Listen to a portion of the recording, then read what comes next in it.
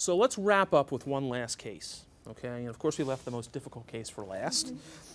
This is a lady with metastatic triple-negative breast cancer. So about 4 years ago, a 58-year-old Caucasian woman discovered a lump in her right breast. It was 4 centimeters in diameter. Her staging workup was otherwise negative. It was a biopsy. Core biopsy was an infiltrating ductal carcinoma, ERPR negative, HER2 negative, by both IHC and FISH.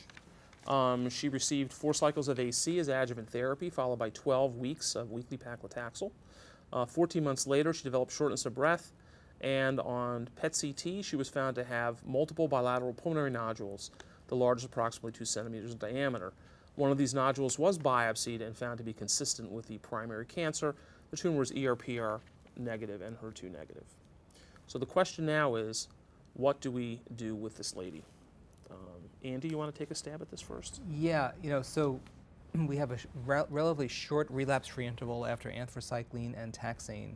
She's got pulmonary nodules and short of breath and triple-negative disease. So one of the things, before I address systemic therapy, I just want to comment that this is a high-risk scenario for brain metastasis.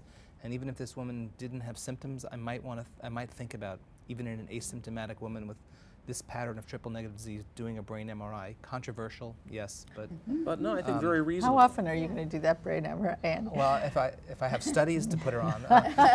Every time you put her on a new study. Having said that,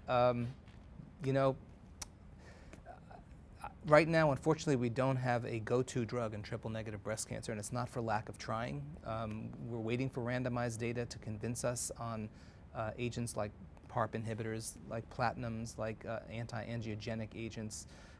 Right now, I still would probably be treating this patient like I would another patient who had ER-positive disease that became hormone refractory. Probably I wouldn't be thinking about capecitabine because of, I think of it more as an ER-positive drug. But I'd probably be thinking about taxane again, possibly. Platinum? Would you use a platinum or a doublet versus singlet? I have generally not been using platinum therapy.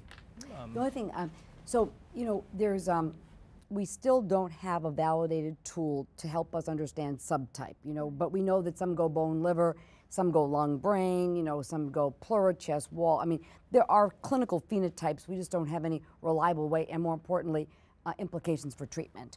Yet, I think there are some educated guesses that we get some gestalt, over time. And that was buttressed by the Isikoff data at San Antonio, which is quite interesting, and I think another TBCRC another trial. TBCRC Let's shout out to TBCRC. Yes, you want to explain what TBCRC is for the audience? The Translational Breast Cancer Research Consortium, which is a consortium of different sites originally who had SPORE grants, but now a little bit larger, and is funded primarily by philanthropic funding from a number, Avon, the Breast Cancer Research Foundation. There has been other funding. I think Komen gave some money early on, and then we have a little bit of pharma funding for specific trials, but they're all investigator-initiated studies that have a translational component. So if the Ki-67 on the metastatic lesion was super high, 80, 90, 100%, I'm thinking basal. And I would actually treat her with a platinum, because I think it was about 80 patients, and 7 or 8, it was about 10% of patients, most of whom got cisplatin 75, one got carbo AUC of 6. This was a single agent. It wasn't a randomized trial of cis versus carbo, but of the patients who went years, they went into a CR and then stopped and are years, we all have them in our practice, we all have them. They were BRCA, most of them were BRCA negative. One was untested, so we don't know. But that's interesting. Now, we've seen that. There's a very small group of extremely long remitters with platinum. And I have a patient just like this, precisely like this, and she went into a prompt CR with gem carbo. She's 18 months out so far.